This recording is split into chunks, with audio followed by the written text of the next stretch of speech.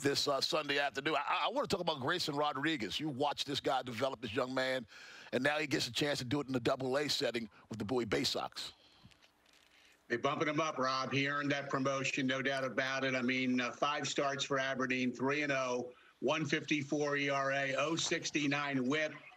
The strikeout rate is 15. The walk rate is 2. All the numbers are really outstanding for Grayson Rodriguez. And so even though he was a high school draft pick and hasn't had a lot of minor league ball under his belt, you know, he got some seasoning at the alternate camp last year.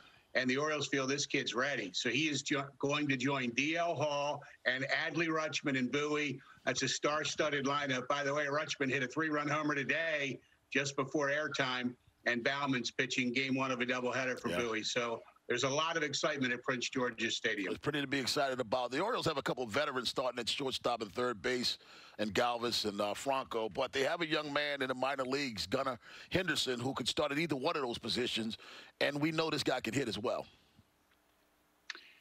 Well, we know that. We know that. He's been off to a great start for the Shorebirds, and it's going to be interesting to see, Rob, in the next few days if the Orioles will promote Gunnar Henderson. They're certainly considering it.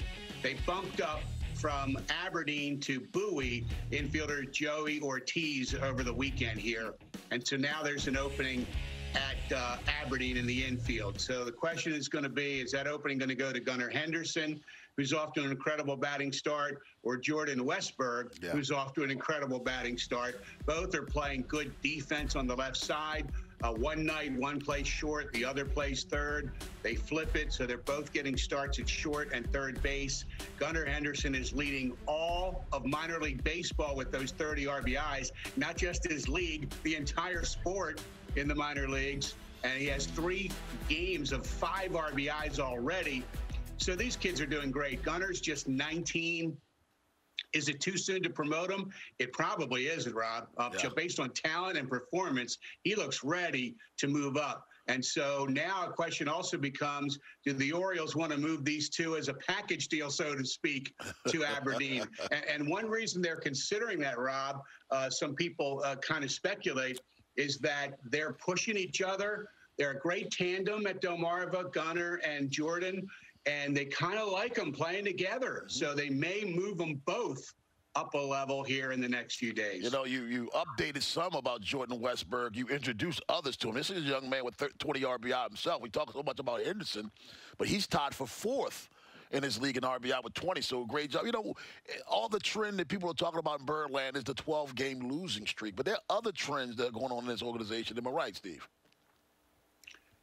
Well, a good trend in batting, Rob, so far has been the walks and the on-base percentage we've seen for 3 of the 4 teams. And, you know, you don't discount Norfolk by any stretch of AAA, but they've kind of been decimated by injuries there. Diaz and Martin, and, you know, several guys are hurt and out. Bannon now at not in the lineup at AAA. But look at some of the numbers at these other levels. I mean, AA Bowie is averaging 6.2 runs a game and leads its league in walks and is 3rd in on base. And now they have the star-studded rotation to go with that. You know, it's no surprise why they're 15-5. D.L. Hall, Grayson now in the rotation there. Kevin Smith, Cody Sedlock, Peralta, Fenter. They're really doing a great job at Bowie with Buck Britton managing there.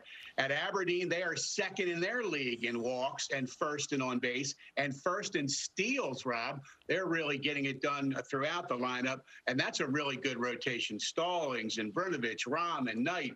And at Delmarva, they have the best offensive numbers in the Orioles system. They're averaging 7.5 runs a game, 1st in walks, on base, OPS, runs.